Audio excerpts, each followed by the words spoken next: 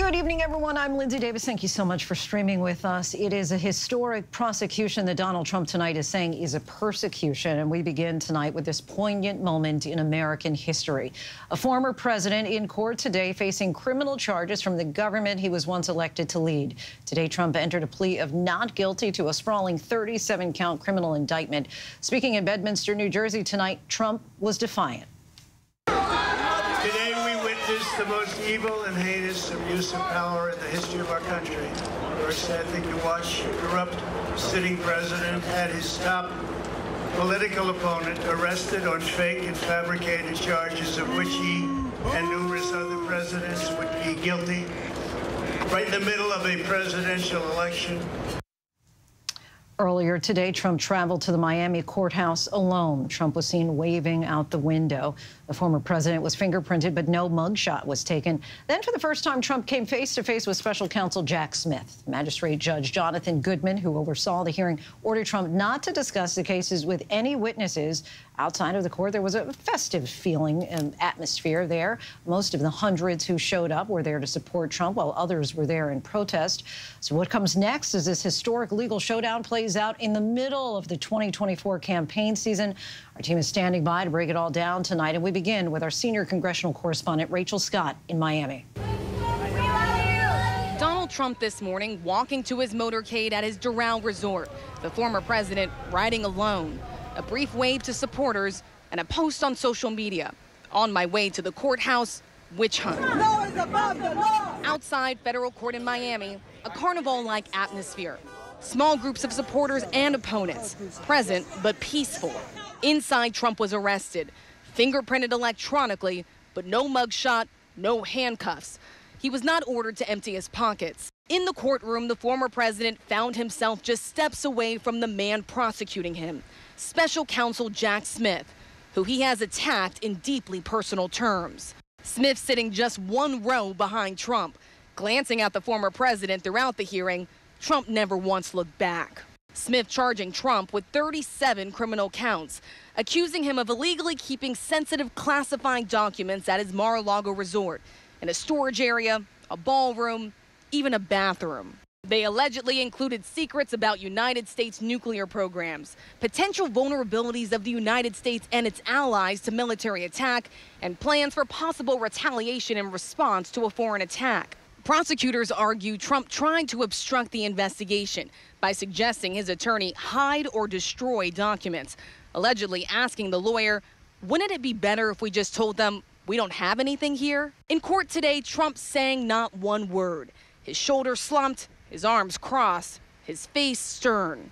His lawyer entering his plea, not guilty. Sitting at the same table as the former president, one of his closest aides, Walt Nauta, who has also been charged, allegedly conspiring with his boss to obstruct the investigation. Nauta at Trump's side over the weekend. He rode in the motorcade today.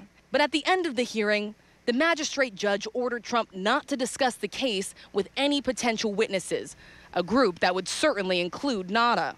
After about an hour in the courthouse, Trump and Nauta leaving together, stopping at a Cuban restaurant in Little Havana. I think it's going great. I think it's a rigged deal here. And with one final wave, he was on his way back to Bedminster, where he addressed his supporters tonight. Today we witnessed the most evil and heinous abuse of power in the history of our country. And now we head back to New Jersey with ABC's Jay O'Brien. Jay, we got to say, it bears repeating, I mean, you had described this as the arraignment party, but this is also the eve of Donald Trump's 78th birthday. Give us a sense of what the energy was like there tonight. Yeah, the energy was lively. This is a political event, Lindsay, and as you and I have been talking about, this is much different than the scene that we saw in that Miami courtroom today. Donald Trump, a federal criminal defendant, not looking special counsel Jack Smith in the eye, and then, of course, getting back on his plane, coming here to New Jersey and delivering a fiery speech. One of the last things he told his supporters gathered here before wrapping up his remarks was, they're not coming after me, they're coming after you, and saying that he was standing in the way. That is something he frequently says, but it takes on a new life as the former president faces these significant federal charges about mishandling classified documents, about potentially obstructing justice. And of course, there are not more than one person on that indictment. Well, it's Donald Trump and a co-conspirator, but there's not a group of people on that indictment. There are not Trump supporters on that indictment. It's Donald Trump and a co-conspirator on that indictment. Now, in relation to those charges, Donald Trump saying that he was a president who was, quote, legally keeping his own documents. But of course, that is not what the special counsel has laid out in that lengthy indictment. They recount an audio recording that they have in which Trump allegedly admitted that he was possessing at least one document that was classified, that he couldn't declassify it. And the special counsel's argument is clear. By virtue of that document and the hundreds of others that were at one point taken here to Trump's Bedminster Club and also stored at Mar-a-Lago, those documents being in fundamentally unsecure locations are the crux of that indictment, what makes that action, the special counsel says, illegal. And that is what Trump is facing here, Lindsay. And I just have to point out, Jay, for a moment, just the striking contrast, the gravity and historic nature of the day. And over your shoulder, you have the crowd there gathered to listen to the president dancing to YMCA. Give us a sense of how that crowd responded as the former president talked about how this was politically divisive and a heinous and evil act. Well, this was a crowd that cheered right along with him, Lindsay. This is a crowd of Trump supporters, obviously, a number of Trump donors. There was a pre-planned donor event for here at Trump's Bedminster Club for tonight. And then, of course, it dovetailed with this arraignment today. And then there are minor MAGA celebrities in the crowd as well, the likes of Mike Lindell, the likes of Kash Patel, et cetera, et cetera. But also, Lindsay, it's worth pointing out this speech was full of Trumpian political rhetoric, speaking ill of the special counsel, talking about how he had every legal right to have these documents, rhetoric in all. But that rhetoric, the rubber's going to meet the road, because in a courtroom, which is the other venue that Trump is facing, it's the facts that matter, and he's got to deal with the facts of what the special counsel has brought forward. Of course, we will be following this in the coming months and potentially years ahead. Jay O'Brien, our thanks to you. And now let's get straight to ABC senior national correspondent Terry Moran. Terry, what's the takeaway from Trump's comments at tonight's event? Well, then we better fasten our seatbelts, because we're going to hear a lot more like that. What Donald Trump is trying to do is turn his own rages and hatreds into the platform of the Republican Party. He wants Republicans to buy into his view that this prosecution and all others, that any questioning of him at all is an attack on them, on the voters who chose him in 2016, who stood by him in 2020, and are still with him today. And that is his strategy. That's his strategy for political success. We'll see if it works. That's his strategy for survival in court. If he can convince Republicans to go along with him, if he can convince voters or other candidates, and Republicans win, he'll get off. And I think that's in his mind, but there's no question that he wants to hardwire his own fury into his voters. And in contrast to the upbeat and defiant candidate that Trump that we saw tonight in court today, he was stoic and silent, letting his attorney enter his plea on his behalf. Is that a reflection, do you think, of the serious nature of the charges that he faces? It is, and it is consistent with the behavior of every defendant I've seen in criminal cases. I've seen lots of criminal trials, and I must say, regardless of the circumstances of the crimes that the person is accused of, I always felt compassion for someone standing there. The whole world is coming down on them, especially in federal court. This is the government of the United States prosecuting you. They don't lose very much, and they have clearly got their ducks in a row here. And so what you're seeing there is not only his awareness of the seriousness of the charges, but of his own personal peril. He is facing the prospect, doubt it would happen to a first offender, but you never know, of dying in prison because of the seriousness of these charges and the sentences that they carry. Really grim to think about it that way. Former Governor Chris Christie last night accused Trump of thrusting the nation into another extraordinarily divisive moment. The political divide is already so wide in this country. Do you expect, Terry, that this is just going to make it even wider? It'll make it sharper, that's for sure. The tens of millions of Americans who stand by Donald Trump no matter what are going to be whipped into a fury by what happens to him in this case and in others. Remember, there's more coming. Not just in New York, but possibly in Atlanta, and then the January 6th special counsel investigation. He's going to have a lot of legal trouble. It will increase the divide there. But I think, once again, I think most Americans are looking for answers to today's issues, their challenges in their lives today. Not just that they support Donald Trump and they don't like what's happening to him, but how are they going to pay for health care for their parents or college for their kids? Those are going to be the issues that Donald Trump is going to have to offer something more than his own rage and hatreds. ABC senior national correspondent Terry Moran, our thanks to you. I want to bring back in ABC's John Santucci. And John, we saw the former president's remarks tonight, once again calling this a political persecution, suggesting that, again, that the election had been stolen before. This is another attempt to steal it. Are critics just going to say, look, he's a one-trick pony. This is all we're going to be able to get from him for the duration of this campaign? Well, it's not even critics. It's so far, it's all we've seen, right? I mean, he launched his campaign November 2022. So far, we've been on the trail for roughly 7 months, and when he is out, when he's talking, this is the only thing that is sticking out because it's all he focuses on. He focuses on the investigations, and he focuses on, as he says, rigged, stolen election of the past. Can't let that happen again. If those are the only two soundtracks that we're going to hear for the next 18 months, you got to imagine that people are going to get bored by it. So they've got to find a way to punch through it. They have a small campaign team right now. He does not want to make it much bigger, but that is something that people are impressing upon him, that if you do want to do that, because you need two things here to punch through, right? You need voters, you need supporters, you need donors. And that is what the big event tonight is. Because remember, though he's doing this event at Bedminster, this event was originally designed as a donor event. It was on the calendar weeks ago. It was supposed to happen. So they know, Team Trump, that that is the other side of the puzzle here. They need to have the money come in. They're going to have a lot of expenses coming up.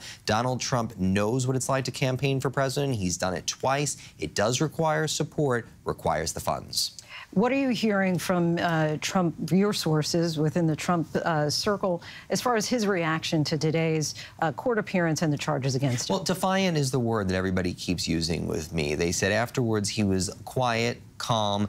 That stop at that restaurant in Little Havana in Miami bolstered him quite a bit, brought his spirits up. And then traveling back up to New Jersey, he was surrounded by aides, allies, advisors. Only one member of the Trump family was on the flight, Eric Trump, and everybody had McDonald's, a signature meal for the former president, as he was watching news coverage. But I do think, Lindsay, overall, the heaviness of this, it is all weighing on Donald Trump. And they know right now that the thing they need to do is bolster the legal team. We know that they went down to Florida a day before this indictment because they needed to bring more members onto the team. Interviews were happening on Monday and earlier on Tuesday. A team is still not set. John Santucci, our thanks to you. Thank you. And now let's bring in ABC News legal contributor Con Nowday, a former federal prosecutor for the Southern District of New York. Con, thanks for coming back. As the former President Trump just finished up his speech tonight, can public statements that he's making go forward potentially impact the trial and the charges that he faces? They could. I think we know that Donald Trump is an evidence-creating machine. Every time he opens his mouth, DOJ is going to be listening. Prosecutors all across the country in Georgia and New York are going to be listening. So it's very perilous for him to be speaking. From what I heard, however, of what he spoke about tonight, seems to me that he's actually following his defense attorney's advice. He's keeping his statements about the case very general, and it's about rhetoric. It's not about, and hasn't been thus far, he hasn't said anything about the specific allegations, the specific facts set forth in the indictment. So he is, walking that fine line and speaking about the case. Right. It does seem like he's avoiding the facts of the case. And let's take a look at the charges against the former president again. How strong of a case has the Justice Department made in their 37-count indictment as far as the quality and quantity of evidence? It's strong on all counts. It sits on all fours here. My review of the indictment and the specific allegations in the indictment say to me that this is a very, very rock-solid case that DOJ has brought. They've put forth evidence, if proven, and facts if proven, that show Donald Trump intentionally and willingly committed these crimes. They show intent. There are different types of evidence here. It's not just one type of evidence. It's not just one witness. It looks to be multiple witnesses. It looks to be that they have a recording of Donald Trump himself talking about these classified documents. They have text messages. So this is really a potpourri. This is, frankly, prosecutor gold, the evidence that's set forth in this indictment. Former Trump Attorney General Bill Barr said recently that it showed, quote, egregious obstruction, and that if even half of it is true, then he is toast. Would you say that that's a fair assessment? That's a very fair assessment. I actually feel for the defense team in this case. They are facing a lot of evidence, and they're going to have to make a lot of moves to try to beat back this evidence. And I think really where they're going to have to fight is in the motion practice to try to get some of this evidence excluded, because if it comes in, I really don't see how the DOJ can end up with anything other than a conviction. How much of this ultimately comes down to intent on the part of the former president? It's absolutely about intent here. And what DOJ has set forth in the indictment are specific allegations and facts that show that Donald Trump knew what he was doing was wrong. So I think if they can prove those things, if they can show those facts that support intent and the criminal intent that they set forth in the indictment, I think they're going to win. Khan Nowadays, our thanks to you as always. Now I want to bring back in ABC's Catherine Faulders in Washington for us. Catherine, as Trump faced these charges today, he's still working to build out his legal team. What's the latest on where things stand with that tonight? Yeah, we know that for weeks they have been informally laying the groundwork to bring more lawyers on board. This was before those previous lawyers had departed. But we know today that two of those lawyers, Chris Kise and Todd Blanche, who are representing him today in court, they also represent Trump in different legal matters in New York. They were there today. But the reality is that the Trump team has been interviewing people over the weekend. They continued to interview additional lawyers yesterday with the current legal team and the former president. They still haven't found somebody that they need to bring on to this team. But defense attorneys that I've been talking to here say that this is much bigger than just bringing one additional person on board. This is a big case, Lindsay. They need a lot of legal firepower here, and they have interviewed people who have turned down this case. They haven't been able to secure one additional attorney. Now, they're confident. They are talking to people, but this is a matter that is going to require a big team of people, lawyers with national security experience, lawyers with security clearance to view classified documents, for example. So this is continuing. They're continuing to talk to additional people. They hope to have this nailed down in the coming days. And what about that key aide, Walt Nauta? We saw him right by Trump's side today. What comes next for him on the charges that he faces and making his own defense? Yeah, Nauta is this key aide who played a role in this alleged criminal scheme here. He faces 6 charges, including that conspiracy charge, conspiracy to obstruct. Now, in court, he was there today, Lindsay, with Trump. One of his lawyers who has represented him in this matter, Stanley Woodward, was also there with him. But he did not enter a plea today. This was an initial appearance. They asked for the arraignment to be delayed until he finds local counsel in Florida. So he is also looking for an additional lawyer. That arraignment has been delayed, and he will show back up there in court to be arraigned in the next 2 weeks, Lindsay. Catherine Faulders for us, reporting in from Washington headquarters there. Thank you. Now let's bring back in ABC News contributor and former FBI agent Asha Rangappa, now an assistant dean at Yale's Jackson School of Global Affairs. Is there anything that the former president said tonight that you believe would make matters worse for him, legally, potentially? Well, shockingly, I did not hear anything tonight, but restraint is not one of President Trump's fortes. And I think as long as he continues to speak out, he carries the risk that he's going to provide self-incriminating evidence that can be used against him. There is a reason that we have a constitutional right to remain silent. Not everyone uses that right. Trump is one of those people. And we've seen, for example, in the CNN town hall that he participated in several weeks ago. He said that he had taken the documents, that they belonged to him. In an interview with Sean Hannity, he said similar things, and these just don't help him. But unfortunately for him, because he is a candidate for office, he has to both play in the court of public opinion and also balance that with the court of law. And I think in that tension, he typically favors the court of public opinion, maybe at the expense of his own defense. And when we look at the types of classified documents at the center of these charges, how significant is it that so many of these documents are related to military matters and even about nuclear weapons? How does that impact the case? Well, it strengthens the case for the jury. But I also want to emphasize, just as someone who did counterintelligence investigations, beyond his criminal liability, I think it's important to not forget the actual risk that this poses to national security, because these were unsecured documents at a location that was frequented by 10,000 people, I think in the indictment it said, including foreign nationals. And there have been people who have been arrested at Mar-a-Lago who have been suspected of being foreign agents. In 2019, a Chinese businesswoman, just last year, a Russian-speaking Ukrainian with 2 fake passports.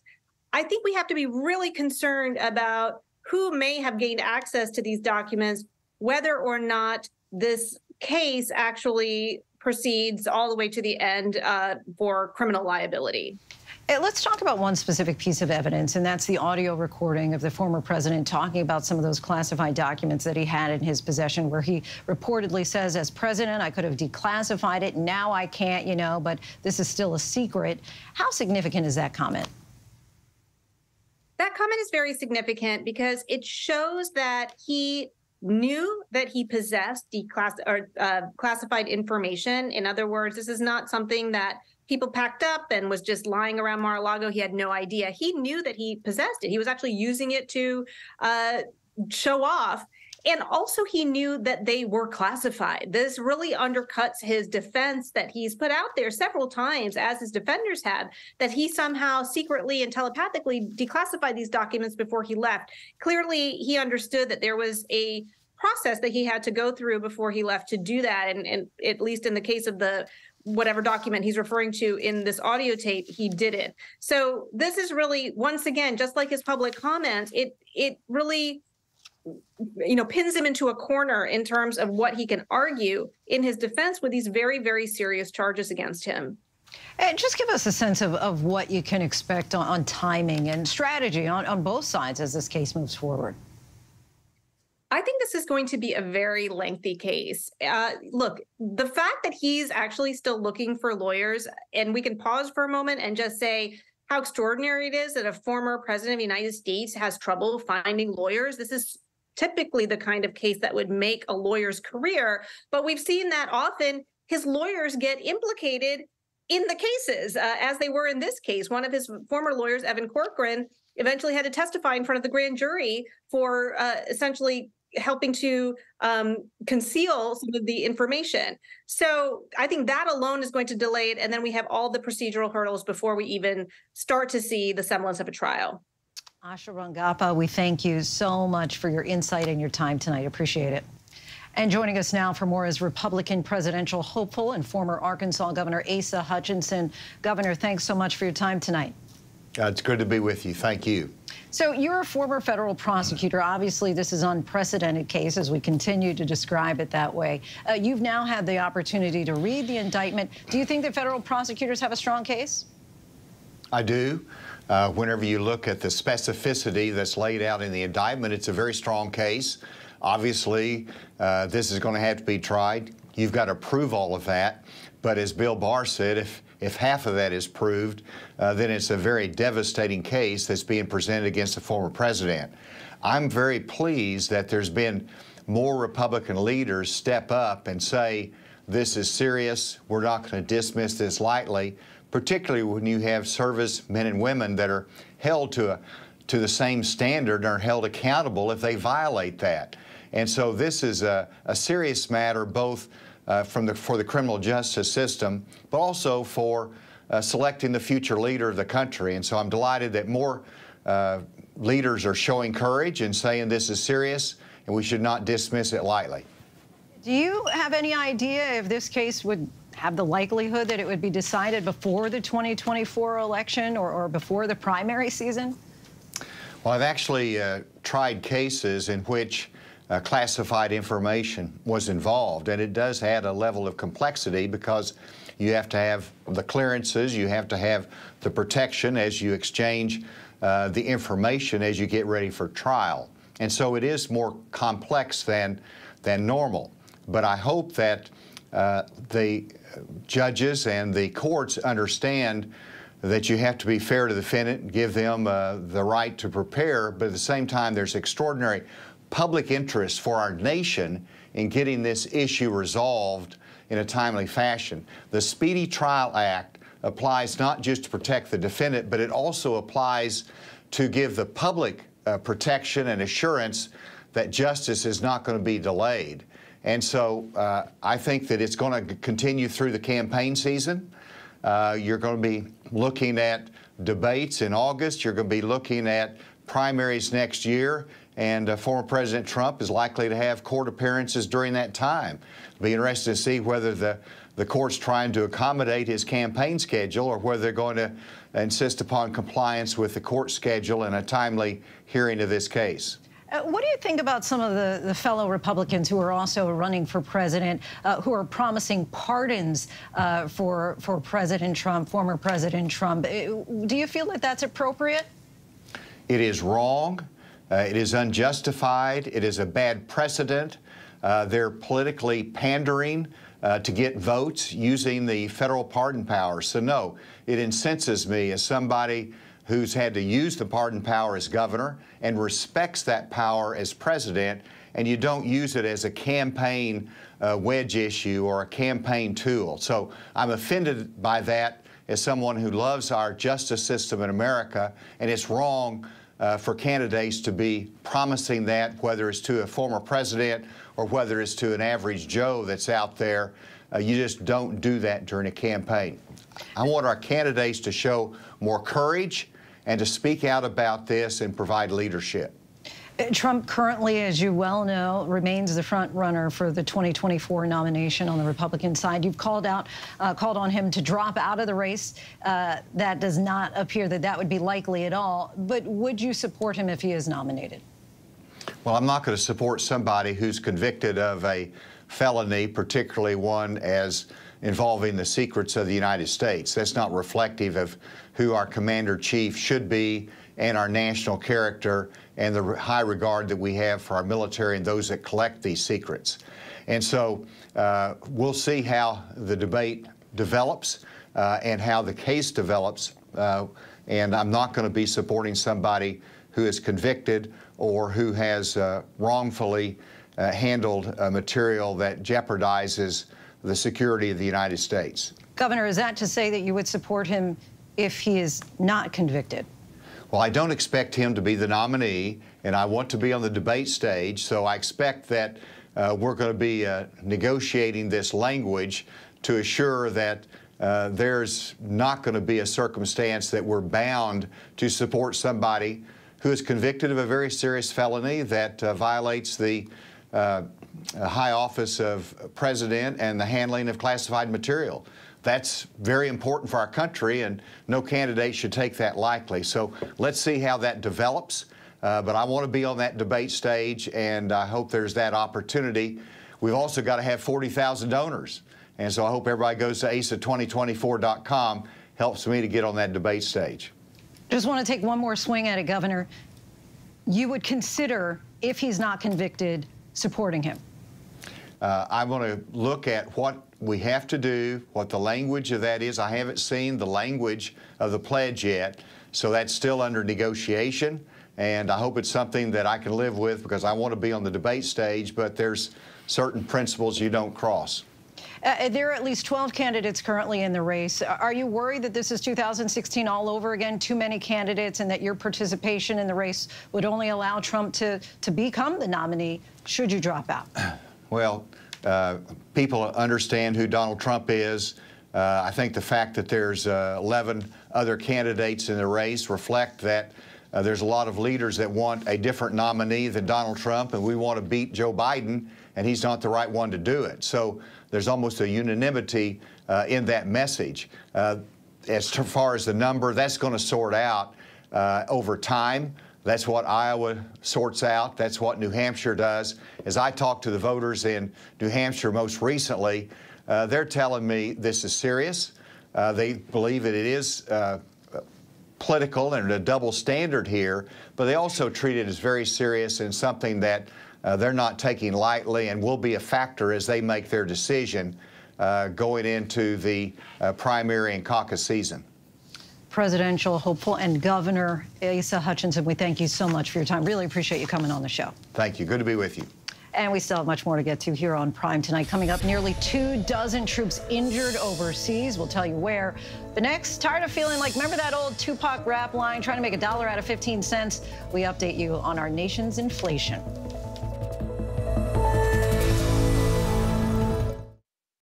Whenever news breaks. The crush of families here in Poland. Here in Kentucky, no match for the tornado. From Monterey Park, California, on the ground in Ukraine. Reporting from Uvalde, Texas. ABC News Live is right there everywhere. From the scene of that deadly missile strike in Dnipro, Ukraine. Reporting from the earthquake in Turkey. From Charleston, South Carolina, on the 2024 campaign trail. From Kathmandu, Nepal. In Truckee, California, covering record snowfall. Traveling with the president in Mexico City. Wherever the story. Here at this airport in Tampa, it's already shut down. Reporting from the nurses on the picket line. Reporting from Jerusalem. Here at 10 Downing Street in London. Streaming live to you. Wherever the story is. Wherever the story is. Wherever the story is. We're going to take you there. You're streaming ABC News Live. ABC News Live. You're streaming ABC News Live. ABC News Live. Streaming free everywhere. America's #1 streaming news. With so much happening these days, it's hard to keep up. Things change hour by hour, minute by minute. The historic weather that's now unfolding. The worries on Wall Street. We're bringing you the Right Now. Been a nationwide teacher shortage. The Right Now look at the day ahead. An alert this morning for dog owners and the key takeaways from the biggest stories. World News Now and America This Morning, America's #1 early morning news. Today does feel a little different. Early mornings on ABC News Live. All right, here we go. You ready? Let's do it. Yes, it's the show America wants and America needs right now. This is What Would You Do? Let's go. How are you? Can I hug you? Yes. So what will you be watching Saturdays on ABC News Live? What would you do? Hey, I guess I just found out. The What Would You Do Marathon, 2 to 6 Eastern, every Saturday on ABC News Live. My favorite show. Here we have one of the most sensational murders, but very few people have actually heard about this case. It's the purest form of evil you're gonna get. They had a pact. If either spouse were to cheat, the cheating spouse would have to kill their lover or be killed.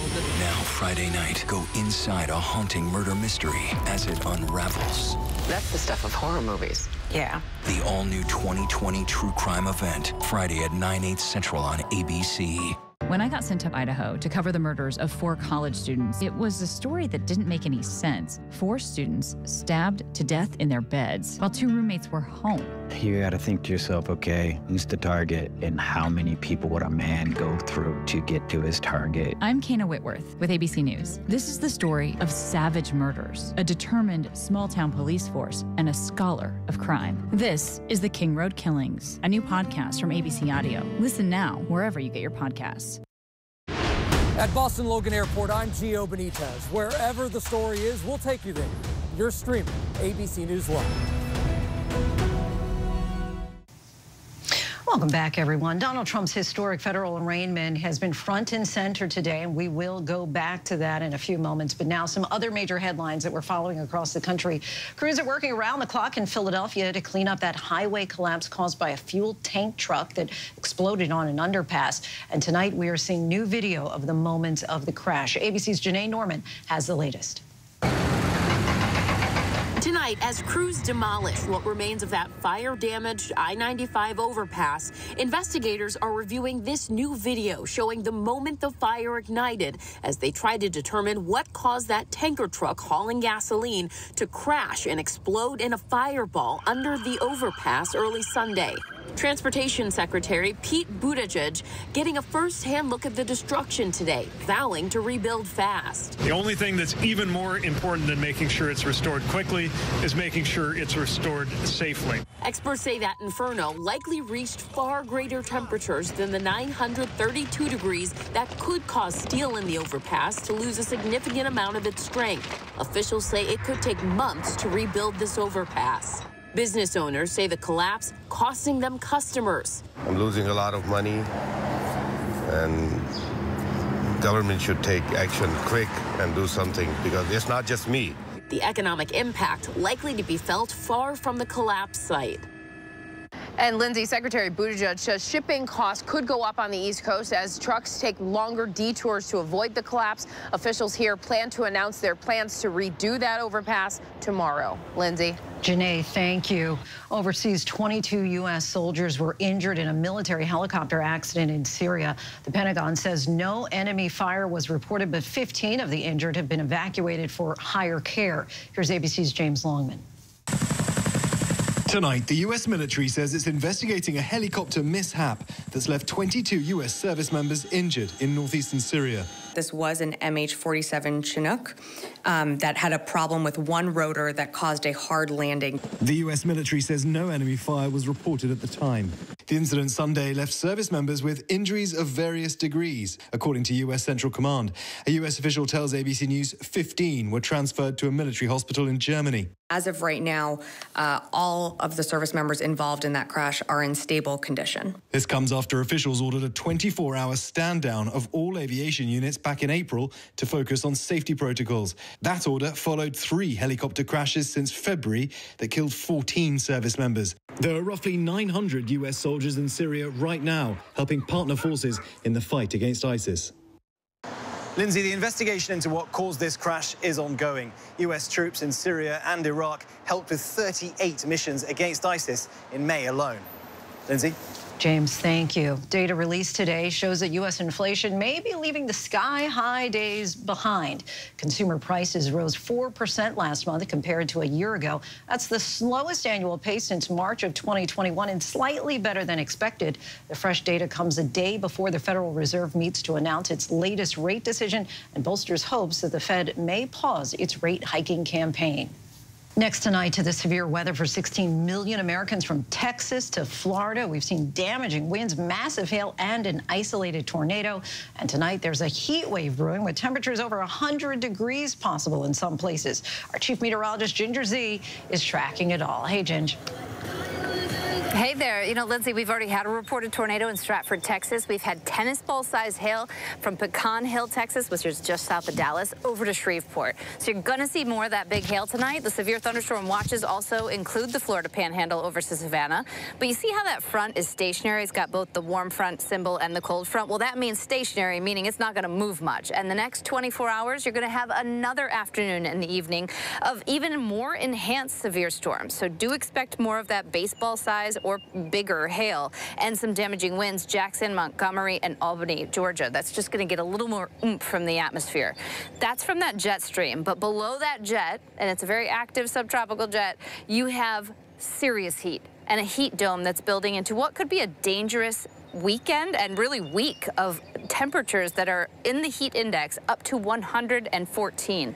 I mean, that's the thing, is if you have 1 or 2 days this time of year, okay. But when you're exposed, especially for prolonged times, look at the dates on the bottom there. Through Saturday in Houston, a heat index of 110. So it looks like it breaks down early next week, but that's a long time for folks to be enduring that heat there in Texas. Lindsay? Really hot temperatures there. Ginger, our thanks to you.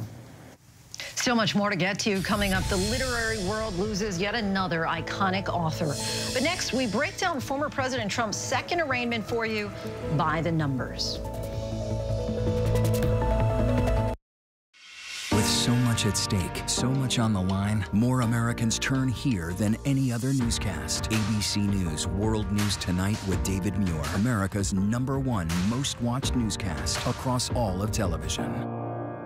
This is ABC News Live. The crush of families here in Poland. At refugee centers in Putin's Russia. On the ground in Ukraine. Close to the front line. From the capital. Destructive Cat 4 storm. We're along I-5. Boston is in the bullseye. Let's go. ABC News Live, America's #1 streaming news. Anytime, anywhere. Streaming 24/7, straight to you for free. Thank you for making ABC News Live America's #1 streaming news. From America's #1 news comes the all-new ABC News app. Breaking news, incredible video, faster, smarter, and customizable to your interests. If you love being in the know, you're gonna love this. Experience the all-new ABC News app. Download it now. This is where the newsmakers come first in the morning to be heard. America's #1 morning show. How would your mom feel about your relationship with your brother now? I can't imagine what it feels like to go from $20 billion to $100,000. Yeah. Are you worried about going to jail?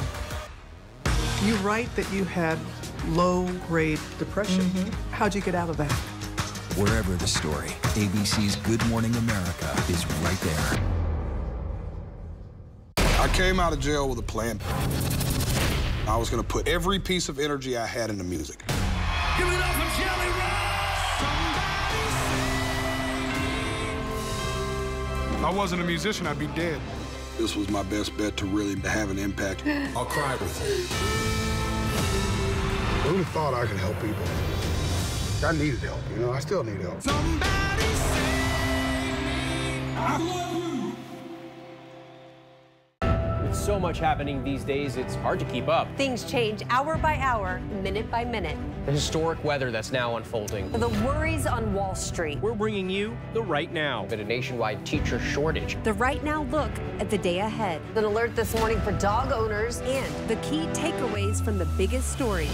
World News Now and America This Morning, America's #1 early morning news. Today does feel a little different. Early mornings on ABC News Live. When I got sent to Idaho to cover the murders of 4 college students, it was a story that didn't make any sense. 4 students stabbed to death in their beds while 2 roommates were home. You gotta think to yourself, okay, who's the target and how many people would a man go through to get to his target? I'm Kana Whitworth with ABC News. This is the story of savage murders, a determined small-town police force, and a scholar of crime. This is The King Road Killings, a new podcast from ABC Audio. Listen now wherever you get your podcasts. You never know what you're going to get on this show. That's all I'm going to tell you. Yes, Whoopi! This mic on? Can you hear me out there? Behind the scenes is always a better show. Absolutely, absolutely. That's what people don't see during the commercial break. Right, they don't. What happened? I had no idea really what I was getting myself into. That day that we walked out, I treasured that day.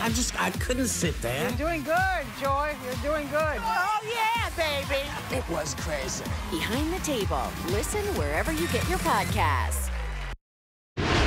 Reporting from the earthquake in Turkey, I'm David Muir. Wherever the story, we'll take you there. You're streaming ABC News Live. Welcome back, everyone. Former President Trump's arraignment today marks a historic moment. Let's take a look at the scope and scale of it by the numbers. Trump is now the first former president to be indicted on federal charges to which he pleaded not guilty today. Trump faces charges of violating 7 federal laws and was arraigned on a total of 37 counts related to classified documents that he retained after he left office. That includes 31 charges for the willful retention of national defense information, charged for each secret or top secret classified document that is the focus of the investigation. He also faces 3 separate charges related to withholding or concealing a document and another 3 charges for conspiracy to obstruct justice, a scheme to conceal, and false statements and representations. The unauthorized retention of national defense information falls under part of the Espionage Act, a 1917 federal anti-spying law passed shortly after the U.S. entered World War I.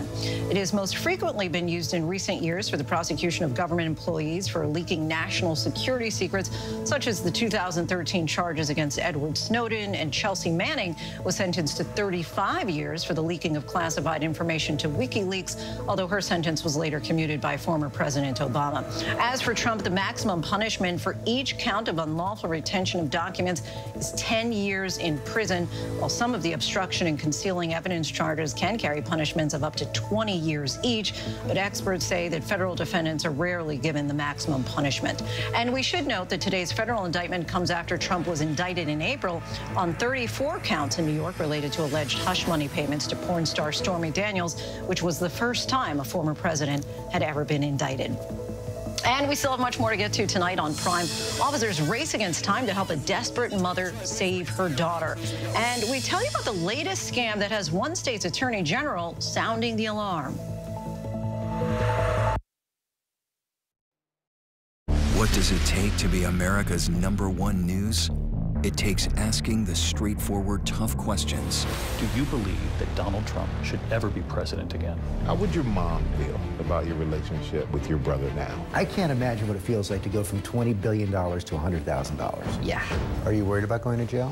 You write that you had low-grade depression. How'd you get out of that? The news-making interviews. You said that there were 6 friends. One of them was sick. Yeah. Do you have future political aspirations?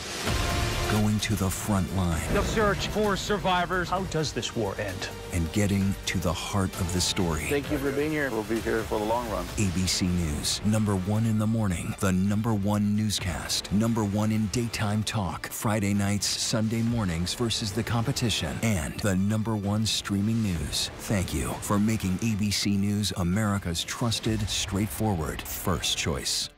With so much happening these days, it's hard to keep up. Things change hour by hour, minute by minute. The historic weather that's now unfolding. The worries on Wall Street. We're bringing you the Right Now. Been a nationwide teacher shortage. The Right Now look at the day ahead. An alert this morning for dog owners and the key takeaways from the biggest stories. World News Now and America This Morning, America's #1 early morning news. Today does feel a little different. Early mornings on ABC News Live. Here we have one of the most sensational murders, but very few people have actually heard about this case. It's the purest form of evil you're gonna get. They had a pact. If either spouse were to cheat, the cheating spouse would have to kill their lover or be killed. Now, Friday night, go inside a haunting murder mystery as it unravels. That's the stuff of horror movies. Yeah. The all-new 2020 true crime event, Friday at 9/8 Central on ABC. When I got sent to Idaho to cover the murders of 4 college students, it was a story that didn't make any sense. 4 students stabbed to death in their beds while 2 roommates were home. You gotta think to yourself, okay, who's the target and how many people would a man go through to get to his target? I'm Kana Whitworth with ABC News. This is the story of savage murders, a determined small-town police force, and a scholar of crime. This is the King Road Killings, a new podcast from ABC Audio. Listen now wherever you get your podcasts. Get ready, America, every Friday. The hottest trends, styles, and must-have. What's the right stuff to buy right now? I really love that. It's time to buy the right stuff. Yes! And save big time, too. The right stuff. Fridays on GMA. You're going to love it. This is ABC News Live Prime. Thanks so much for streaming with us. Live reporting, breaking news, exclusives, award-winning, powerful, eye-opening. ABC News Live Prime with Lindsay Davis. Streaming weeknights. You're watching America's #1 streaming news. Live reporting, breaking new exclusives. Keep streaming with ABC News Live. All right, here we go. You ready? Let's do it. Yes, it's the show America wants and America needs right now. This is What Would You Do? Let's go. How are you? Yes. So what will you be watching Saturdays on ABC News Live? What would you do? Hey, I guess I just found out. The What Would You Do Marathon, 2 to 6 Eastern, every Saturday on ABC News Live. My favorite show. Welcome back. A mother's desperate plea to save her daughter, a Costco recall, and a new album by The Beatles. These stories and more in tonight's rundown.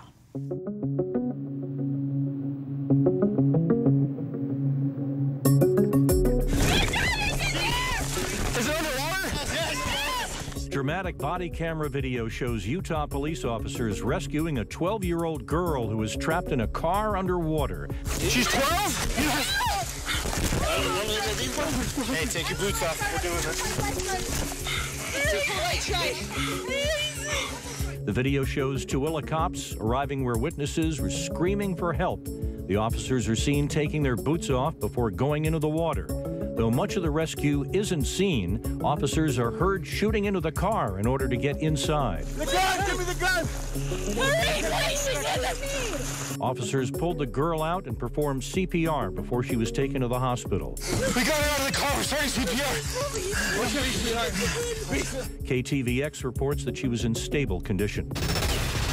Sentencing has been delayed for rapper Tory Lanez and the shooting of Megan Thee Stallion.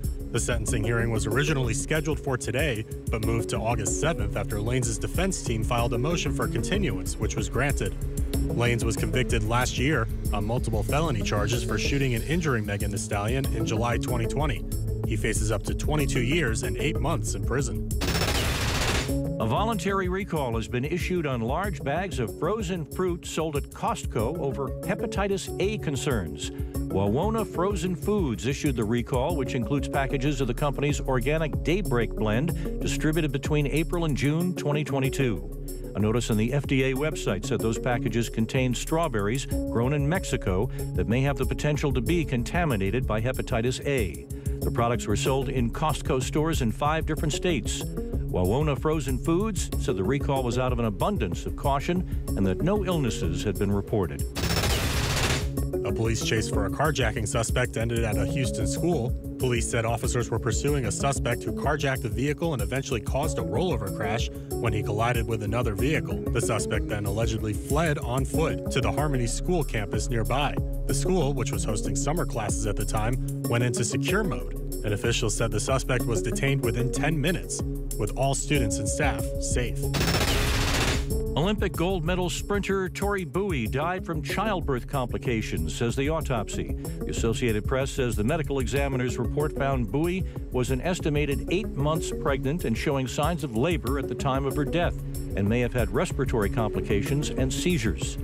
Bowie was found dead May 2nd. She was 32. She won gold, silver, and bronze medals at the 2016 Summer Olympic Games. New music from the Beatles is on the horizon. Yes, those Beatles. In an interview with BBC Radio, Paul McCartney said that artificial intelligence allowed him to produce what he calls the final Beatles record, more than 5 decades after the iconic group originally split. He said the technology was used to extricate the late John Lennon's voice from an old demo. We were able to take John's voice and get it pure through this AI, so that then we could mix the record as you would normally do. The song is expected to be released later this year. Identity theft is on the rise, and the Attorney General's office in Chicago says they've seen a huge increase in cases, specifically unemployment insurance fraud, one of their fastest growing problems. Here's our Alex Perez. I was surprised and concerned. Ed Dudley says he was in disbelief when he received at least 5 of these letters stating he had applied for unemployment benefits. I hadn't filed an unemployment claim. When the first one came, I thought perhaps it was just a one-off. But then not too long after that, I received yet another email. Dudley, who lives in the Chicago suburbs, says most of the claims under his name were denied. But he says he did receive an email saying at least one claim was processed to an unknown bank account for more than $800. This type of identity theft is so rampant. Our Chicago station WLS reporter Jason Knowles and the ABC7 I-Team have heard from hundreds of local people who say they are also victims of unemployment fraud. The Illinois AG's office says the scam varies, but here's one way they say these criminals are preying on the unsuspecting. A scammer gets your personal info through places like the dark web. They then file an unemployment claim using that info and tie the claim to a bank account the scammer can access. Suddenly, you're getting an email or letter in the mail that says you've applied for unemployment insurance, but you never did. These scams so rampant, even Illinois Attorney General Kwame Raoul was targeted. I was the victim of it myself, where I received a debit card in the mail as a result of somebody filing for unemployment benefits in my name. In A.G. Raul's case, he believes the scammers were trying to change the mailing address to get the funds sent to themselves, but failed. In a lot of cases, sometimes it's small-time actors on a local level, but sometimes it's international actors, so it's difficult to crack sometimes. But we've been successful in some cases. Ed Dudley says he was never able to figure out how exactly his identity was stolen, but hopes by coming forward he can motivate others to better protect their information and avoid falling victim. Our thanks to Alex Perez. And if this happens to you, to help protect yourself, the Department of Labor says that you should monitor your credit report and sign up for identity theft alerts in case thieves use your information against you in other ways, like opening up credit cards. And the U.S. Postal Inspection Service says to report the fraud. Otherwise, it could impact you if you need to file for unemployment. And we learned today Pulitzer Prize-winning author Cormac McCarthy has died. The best-selling author, known for such titles as All the Pretty Horses, No Country for Old Men, and The Road, was widely regarded as one of the greatest writers in American history. Cormac McCarthy was 89. ABC senior national correspondent Terry Moran joins us now. And Terry, we now have a twice-indicted former president of the United States. Give us a sense of the historic nature that played out yet again today. Unprecedented, Lindsay. That's the word that kept coming up that everyone was using, because it's right.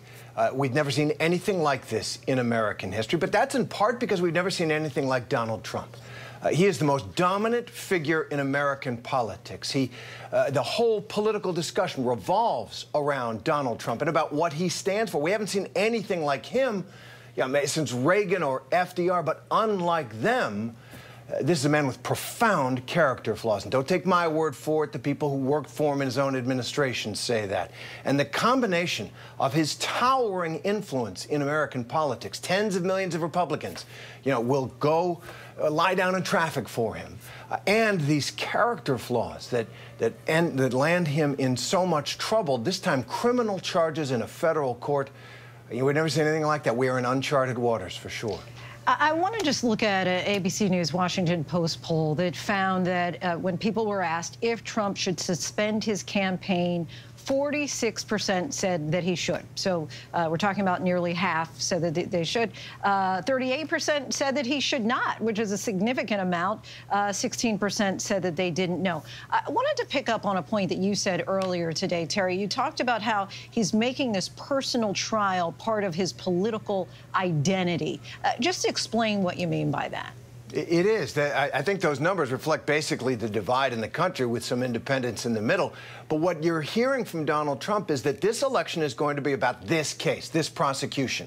He wants to tell his supporters and beyond that the prosecution of him is the persecution of them, that he is taking the shots, the arrows, on their behalf, because the same elite that failed them, is what he will say, is trying to go after him because he's the only one who can rescue the people who feel the country's in the wrong direction. That's a lot of people. And so his political plan is to make this election about this case. It'll be difficult because, courts don't operate at the speed or in the way that politicians do. The country will move on to new issues, new challenges. This case is from yesterday, and I think the challenge for Donald Trump is to make him relevant for 2024, not 2020 or 2016. ABC senior national correspondent Terry Moran, our thanks to you as always. And that is our show for this hour. I'm Lindsay Davis. Be sure to stay tuned to ABC News Live for more context and analysis of the day's top stories. Thanks so much for streaming with us.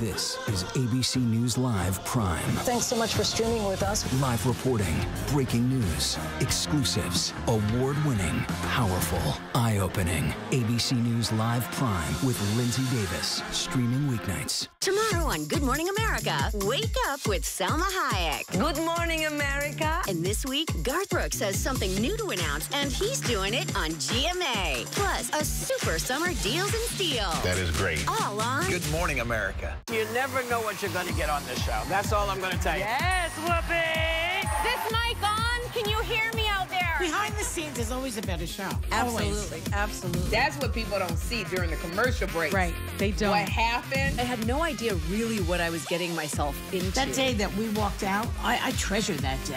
I couldn't sit there. You're doing good, Joy. You're doing good. Oh, yeah, baby. It was crazy. Behind the Table. Listen wherever you get your podcasts. All right, here we go. You ready? Let's do it. Yes, it's the show America wants and America needs right now. This is What Would You Do? Let's go. How are you? Yeah. So what will you be watching Saturdays on ABC News Live?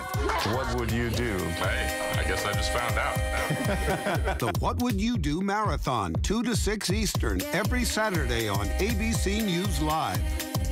My favorite show. When I got sent to Idaho to cover the murders of 4 college students, it was a story that didn't make any sense. 4 students stabbed to death in their beds while 2 roommates were home. You gotta think to yourself, okay, who's the target and how many people would a man go through to get to his target? I'm Kana Whitworth with ABC News. This is the story of savage murders, a determined small-town police force, and a scholar of crime. This is the King Road Killings, a new podcast from ABC Audio. Listen now wherever you get your podcasts. Reporting from Columbiana, Ohio, I'm Alex Perche. Wherever the story is, we'll take you there. You're streaming ABC News Live. Good evening, everyone. I'm Lindsay Davis. Thank you so much for streaming with us. It is a historic prosecution that Donald Trump is calling a persecution. We begin tonight with this poignant moment in American history. A former president in court today facing criminal charges from the very government he was once elected to lead. Today, Trump entered a plea of not guilty to a sprawling 37-count criminal indictment. Traveling to the Miami courthouse alone this afternoon, Trump was seen waving at the window. The former president was fingerprinted, but no mugshot was taken. Then, for the first time, Trump came face-to-face with special counsel Jack Smith. Magistrate Judge Jonathan Goodman, who oversaw the hearing, ordered Trump not to discuss the case with any witnesses. Outside of the court, there was a festive-like atmosphere. Most of the hundreds who showed up were there to support Trump, while others were there in protest. So what comes next as this historic legal showdown plays out right in the middle of the 2024 campaign season? Our team is standing by to break it all down tonight, and we begin with our senior congressional correspondent, Rachel Scott, in Miami. Donald Trump this morning walking to his motorcade at his Doral resort. The former president riding alone. A brief wave to supporters and a post on social media. On my way to the courthouse, witch hunt. Outside federal court in Miami, a carnival-like atmosphere. Small groups of supporters and opponents, present but peaceful. Inside, Trump was arrested, fingerprinted electronically, but no mugshot, no handcuffs. He was not ordered to empty his pockets. In the courtroom, the former president found himself just steps away from the man prosecuting him, special counsel Jack Smith, who he has attacked in deeply personal terms. Smith sitting just one row behind Trump, glancing at the former president throughout the hearing. Trump never once looked back.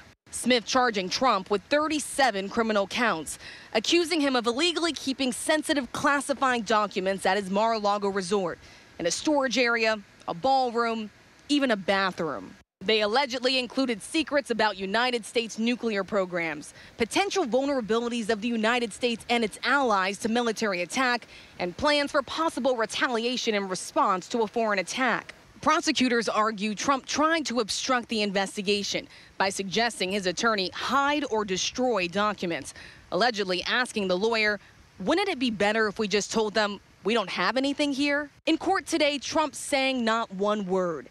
His shoulders slumped, his arms crossed, his face stern. His lawyer entering his plea, not guilty. Sitting at the same table as the former president, one of his closest aides, Walt Nauta, who has also been charged, allegedly conspiring with his boss to obstruct the investigation. Nauta at Trump's side over the weekend. He rode in the motorcade today. But at the end of the hearing, the magistrate judge ordered Trump not to discuss the case with any potential witnesses, a group that would certainly include Nauta. After about an hour in the courthouse, Trump and Nauta leaving together, stopping at a Cuban restaurant in Little Havana. Food for everyone. Food for everyone. Trump sounding upbeat as he headed to the airport. I think it's going great. Okay, I think it's a rigged deal here. And with one final wave, he was off. We'll be seeing a lot more of him for sure. Rachel Scott joins us now from Miami. Rachel, you were inside that courtroom today. We only have the sketches, but I have to imagine that it was quite a striking scene for you to witness with your own eyes. It was unprecedented, Lindsay. We have never seen anything like this before. And one thing that was striking, the special counsel Jack Smith repeatedly glancing over at former President Donald Trump. Trump never once turned around to look back at him. The former president did not utter a single word, but he did not have to. His arms were crossed, his shoulders were slumped. He had to wait about 15 minutes for the judge to start today's arraignment. And at times he appeared restless, even fidgeting with his hands. One thing was very clear. Trump was ready to get this all over with and get back to his 2024 campaign, Lindsay. Rachel Scott, our thanks to you. And now let's get right to ABC's senior investigative reporter Aaron Katersky. Aaron, what are the next steps for Trump here?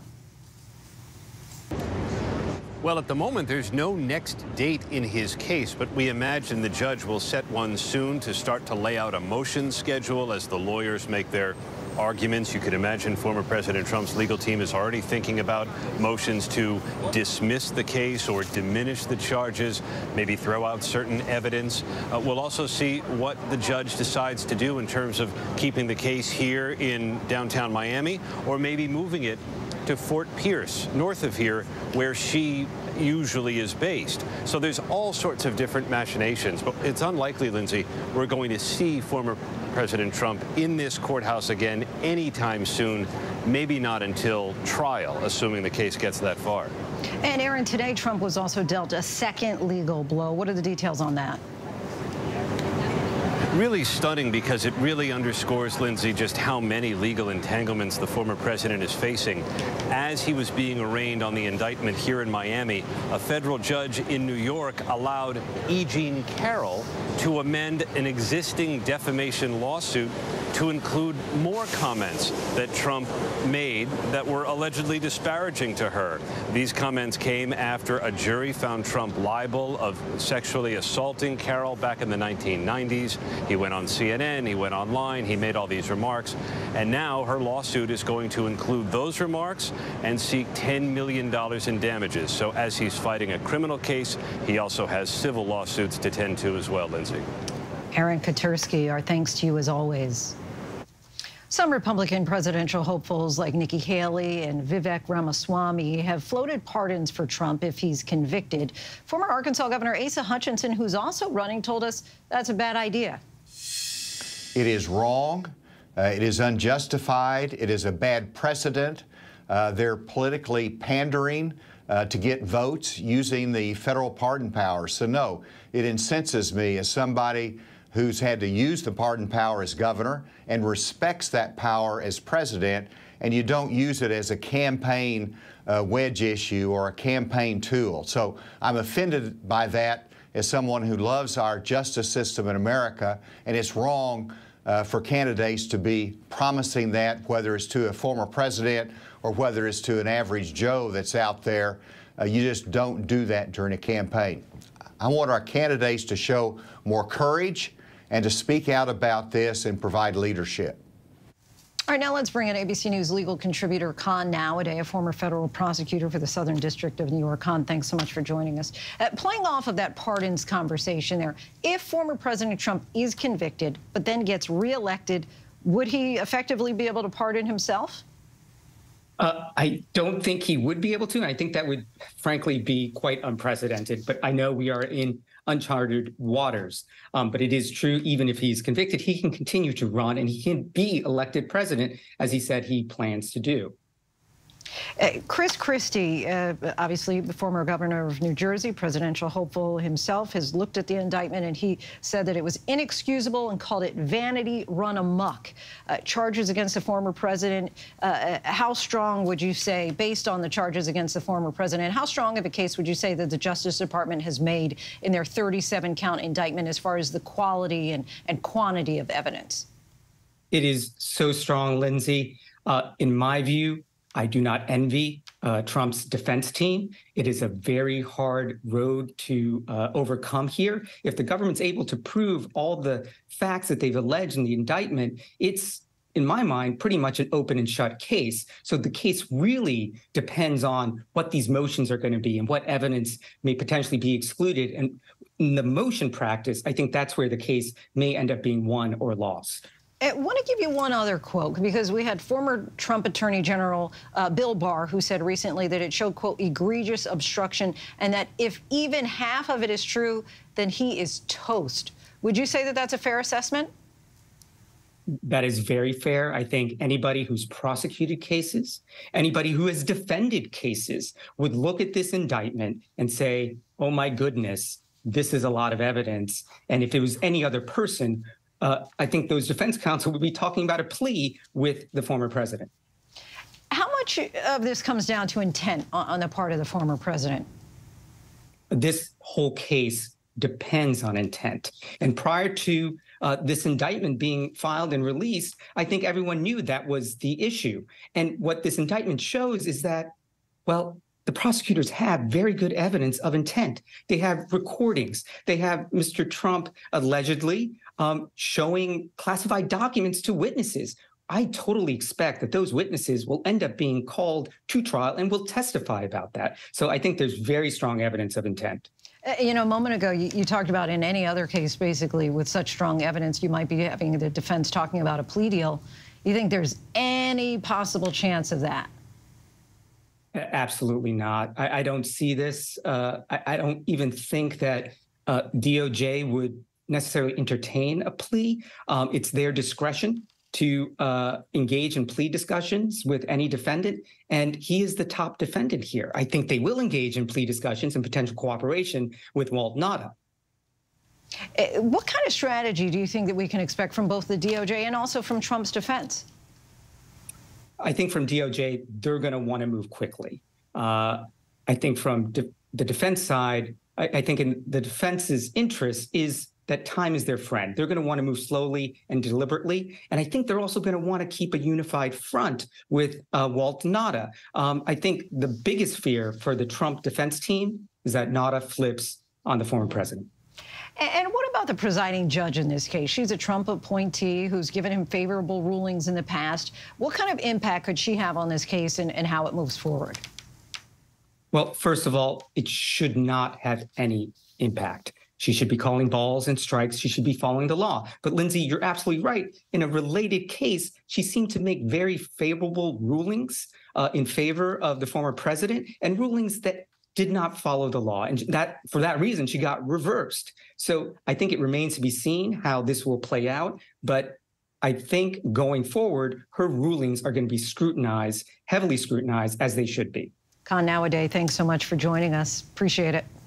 And now let's go to our senior national correspondent, Terry Moran. Terry's back with us. Of course, Trump was stoic in court today, didn't utter a word. Moments after leading, he seemed to be at least upbeat among the supporters there in Little Havana. The defendant versus the candidate. Is this something that we're going to continue to see, do you think? This kind of split screen? Split screen and the merging personality. The candidate is a defendant. And I think his whole plan of his campaign is to make this case the centerpiece of his message, which has been there really since he came down that elevator in 2015, which is that America is under attack from enemies within, that it is the last chance to save America, to make America great again. And there are millions of people who believe that, for reasons good and bad. People who feel that middle-class and working-class people don't have the same opportunities. People who are concerned about the demographics and culture of the country changing.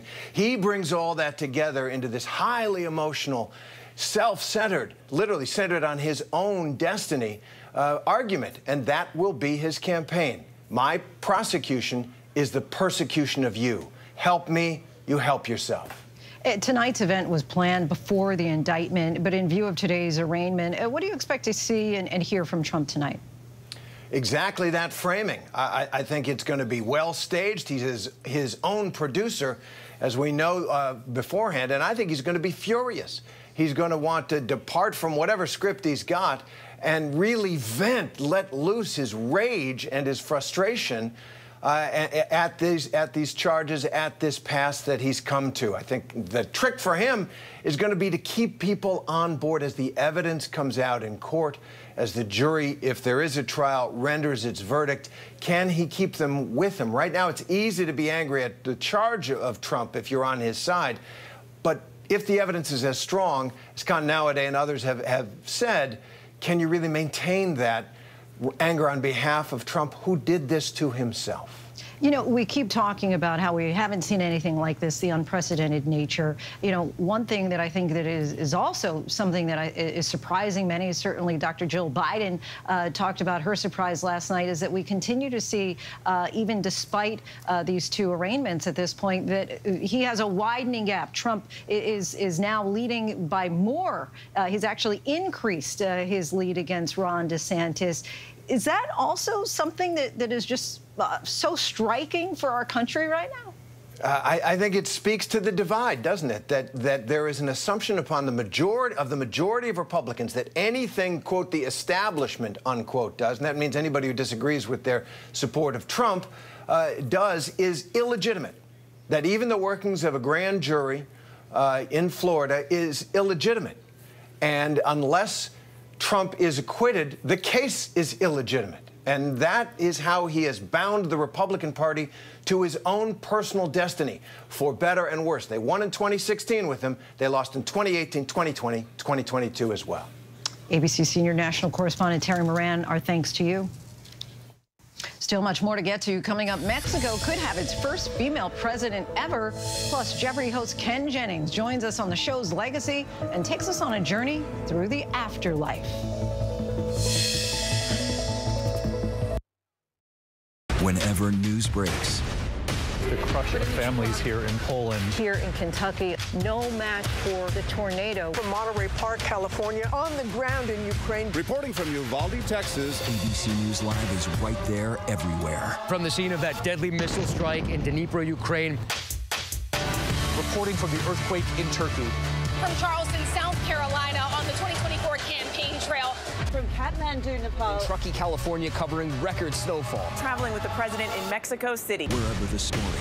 Here at this airport in Tampa, it's already shut down. Reporting from the nurses on the picket line. Reporting from Jerusalem. Here at 10 Downing Street in London. Streaming live to you. Wherever the story is. Wherever the story is. Wherever the story is. We're going to take you there. You're streaming ABC News Live. ABC News Live. You're streaming ABC News Live. ABC News Live. Streaming free everywhere. America's #1 streaming news.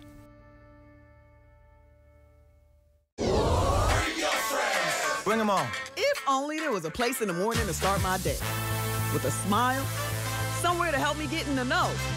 A place as spectacular as, well, me. I think we might know a place, right, guys? Bring your friends. Oh, wait, there is. Good morning, America. GMA, 7A, every day. Boom, boom, boom. Good morning, Michael. Good morning, Robin. Good morning, America. How are you? Boom. Now that's how you start your day, people. All right, here we go. You ready? Let's do it. Yes, it's the show America wants and America needs right now. This is What Would You Do? Let's go. How are you? Yes. So what will you be watching Saturdays on ABC News Live? What would you do? Hey, I guess I just found out. The What Would You Do Marathon, 2 to 6 Eastern, every Saturday on ABC News Live. My favorite show. Reporting from LaGuardia Airport, I'm Gio Benitez. Wherever the story is, we'll take you there. You're streaming ABC News Live. Welcome back, everyone. We're tracking several headlines around the world. Belarusian President Alexander Lukashenko says Russian tactical nuclear weapons are due to be deployed in the country within days. The deployment will be Moscow's first move of the short-range warhead since the fall of the Soviet Union. It comes at the request of Lukashenko and in response to the U.S. deployment of similar weapons in Western Europe over many decades. The mayor of Mexico City announced that she will step down this Friday to seek the ruling party's presidential nomination. If elected, she would become the country's first female president. Early polls have shown Mayor Claudia Sheinbaum with a slight advantage in the race for the nomination. And BTS fans from around the world are gathering in Seoul to celebrate the K-pop boy band's 10th anniversary. The city illuminated landmarks in the group's signature color purple in tribute. BTS is taking a temporary break as 2 of the members complete their military service, but that is not stopping their army from flocking to celebrate their favorite idols. Our next guest is taking us on a journey through the afterlife, exploring 5,000 years of human history from the ancient Egyptian underworld to the literary world of C.S. Lewis's Narnia. And he also happens to be the host of Jeopardy! Ken Jennings has no limits in his new book, 100 Places to See After You Die.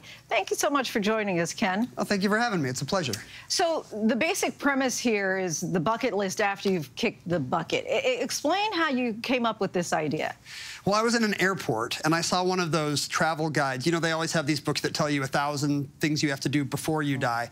But for some reason, I was looking at it upside down, and I thought it said 1,000 places to die before you see. And I thought, hey, that would be a book, you know, instead of a travel guide to Rome or Thailand, you know, it's where to eat in Dante's Inferno or where to stay in Valhalla or The Good Place. I always loved these fictional depictions of heaven and hell when I was a kid. And you really delve into all these different iterations of death and the afterlife, as we've seen it depicted in movies, in books, and TV shows. How did you go about researching this? It was research intensive. I mean, I didn't actually die and come back, but I did spend a lot of time in libraries looking up old Buddhist sutras and ancient medieval texts of mystics who said they'd been to the next world, watched every episode, you know, binged every episode of TV shows about the next world, like Leftovers or The Good Place or Dead Like Me. I feel like I'm ready to go whenever, you know, if a bus hits me today, I know more than I ever needed to. Did you interview anybody who says that they have died and came back? I wanted to stay away from that because it's kind of that's a different kind of book. You know, the people who have these firsthand testimonies. I guess I did for people who had lived like hundreds of years ago. Like Emanuel Swedenborg wrote a very detailed book about here are the little communities that form after death, and you can even get married, and here's what the language sounds like. It's a little bit like Hebrew. A lot of these places have enough detail in them that you can write about them like it's a travel guide. And you actually have a quote here from Harry Potter, and I want to read it here, talking about the afterlife. Of course, it's happening inside your head, but why on earth should that mean that it is not real? Do you believe that the afterlife exists? I think there's something to that. I would say my conviction about the afterlife is I'm very hopeful about it, because it just seems like it's such a waste if we're here and we're conscious and then it all just goes away. So I would love for that to be true. But even if it's not, it can still be real, like the Harry Potter quote says. You know, it kind of determines how we live our lives here, what we value. Our afterlives say a lot about our culture, and then they determine our culture. And you're a member of the Church of Jesus Christ of Latter-day Saints. That's true, born and raised. How did your faith play into how you went about writing and approaching this book? I guess it makes me open-minded and curious about religion in a way that not everybody is. You know, I'm willing to... I love the fascinating little bits about Hindu heaven or Muslim hell or whatever, because they remind me about the little details and folklore in my own Sunday school lessons back in the day. I just find you personally fascinating, because I'm the person watching Jeopardy at home that gets like 3 right, and I'm thrilled at that. And we were saying how you were doing that and just getting them all right. How has this gone from being the ordinary guy sitting on the couch answering all the Jeopardy questions correctly to the winningest Jeopardy contestant ever to now host of Jeopardy?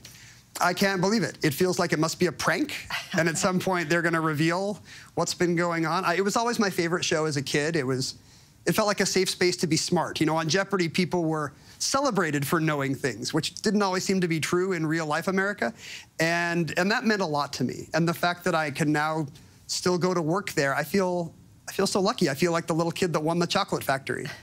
Now, my one game show that I've always been pretty good at, an RSTLNE, that, you know, before they even gave you, I would always pick those and kind of be able to, in my mind, decide that I was able to solve the answer. We just recently heard that Pat Sajak is going to retire. Did you grow up watching? I mean, it feels like the end of an era. It really does. For Pat and Alex to be gone within just a few years, I mean, that was America's evening for almost 40 years. And as we saw in Jeopardy, it's very difficult to navigate that transition, you know, because people are used to those hosts and they feel like they were guests in their homes for those decades. You learned anything from Pat Sajak? Yeah, absolutely. Even watching him as a kid, you know, he was very different than Alex. Alex was beautiful at keeping the game running seriously and smoothly, but Pat always had a little joke, you know. Pat was obviously a quick thinker, and that's not always right for Jeopardy, but I have Pat in the back of my mind sometimes when I see a chance to make a little joke.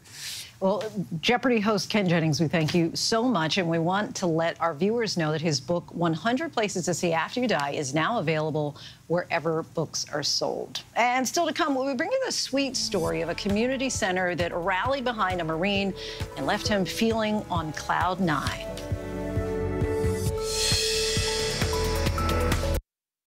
When I got sent to Idaho to cover the murders of 4 college students, it was a story that didn't make any sense. 4 students stabbed to death in their beds while 2 roommates were home. You gotta think to yourself, okay, who's the target and how many people would a man go through to get to his target? I'm Kana Whitworth with ABC News. This is the story of savage murders, a determined small-town police force, and a scholar of crime. This is The King Road Killings, a new podcast from ABC Audio. Listen now wherever you get your podcasts. With so much at stake, so much on the line, more Americans turn here than any other newscast. ABC News World News Tonight with David Muir, America's #1 most watched newscast across all of television. Tomorrow on Good Morning America, wake up with Salma Hayek. Good morning, America. And this week, Garth Brooks has something new to announce, and he's doing it on GMA. Plus, a super summer deals and steals. That is great. All on Good Morning America. All right, here we go. You ready? Let's do it. Yes, it's the show America wants and America needs right now. This is What Would You Do? Let's go. How are you? Yes. So what will you be watching Saturdays on ABC News Live? What would you do? Hey, I guess I just found out. The What Would You Do Marathon, 2 to 6 Eastern, every Saturday on ABC News Live. My favorite show.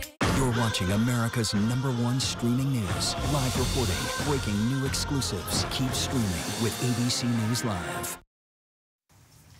Finally tonight, a wish granted. 80-year-old John Brees spent most of his adult life flying planes.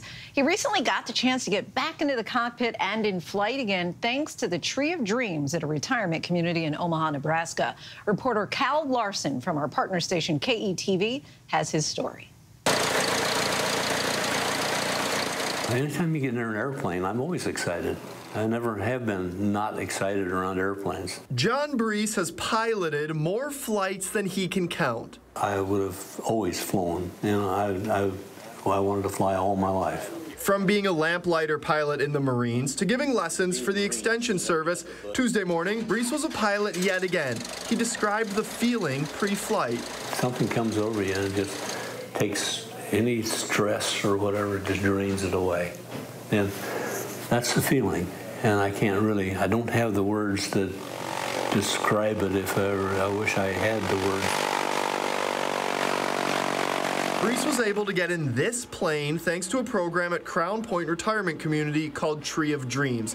Elizabeth Wells helps run the program. He wanted to get up in the air one more time, and so we are going to do that for him today. Sending Brees up in flight is the first wish Crown Point has granted. This means a ton to him because he wants to feel like he is back in his glory days. As the plane touched down and taxied back to its spot, Brees stepped off the plane and cracked a joke when asked if he'd go back up anytime soon.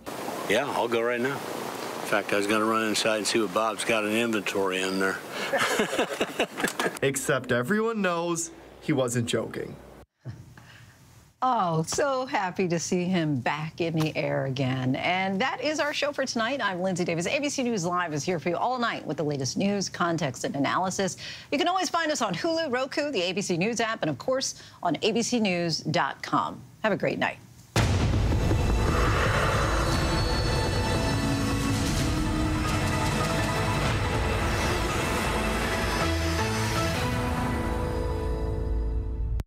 This is ABC News Live. The crush of families here in Poland. At refugee centers. In Putin's Russia. On the ground in Ukraine. Close to the front line. From the capital. Destructive Cat 4 storm. Here along I-5. Boston is in the bullseye. Let's go. ABC News Live, America's #1 streaming news. Anytime, anywhere. Streaming 24/7, straight to you for free. Thank you for making ABC News Live America's #1 streaming news. When I got sent to Idaho to cover the murders of 4 college students, it was a story that didn't make any sense. 4 students stabbed to death in their beds while 2 roommates were home. You gotta think to yourself, okay, who's the target and how many people would a man go through to get to his target? I'm Kana Whitworth with ABC News. This is the story of savage murders, a determined small-town police force, and a scholar of crime. This is The King Road Killings, a new podcast from ABC Audio. Listen now wherever you get your podcasts. With so much happening these days, it's hard to keep up. Things change hour by hour, minute by minute. The historic weather that's now unfolding. The worries on Wall Street. We're bringing you the right now. But a nationwide teacher shortage. The right now look at the day ahead. An alert this morning for dog owners and the key takeaways from the biggest stories. World News Now and America This Morning, America's #1 early morning news. Today does feel a little different. Early mornings on ABC News Live. I came out of jail with a plan. I was going to put every piece of energy I had into music. Give it up for Jelly Roll! If I wasn't a musician, I'd be dead. This was my best bet to really have an impact. I'll cry with you. Who'd have thought I could help people? I needed help, you know? I still need help. Somebody save me. I love you. Reporting from the White House, I'm Terry Moran. Wherever the story is, we'll take you there. You're streaming ABC News Live. Tonight, former President Trump pleads not guilty to federal criminal charges, the 37 counts against